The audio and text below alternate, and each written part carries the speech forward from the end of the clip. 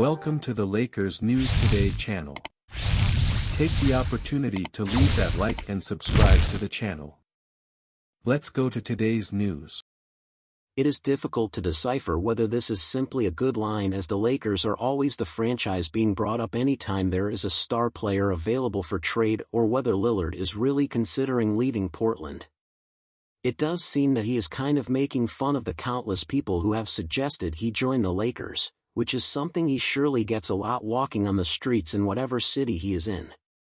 Lillard's loyalty cannot be questioned, and there is no doubt that he wants to stay with the Trailblazers.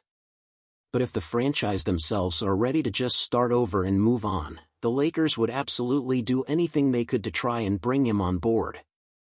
Quite simply, Lillard is one of the best players in the NBA and one of its most explosive scorers. This season, Lillard is averaging a career-high 32.2 points on 46.3% shooting and 37.1% from three-point range, to go along with 7.3 assists and 4.6 rebounds. In February, he became just the 8th player in history to score 70 points in a game, knocking down 13 triples in a Trailblazers win over the Houston Rockets. What it would take to get Lillard and whether the Lakers have the pieces to make such a deal happen, should he become available, is unclear.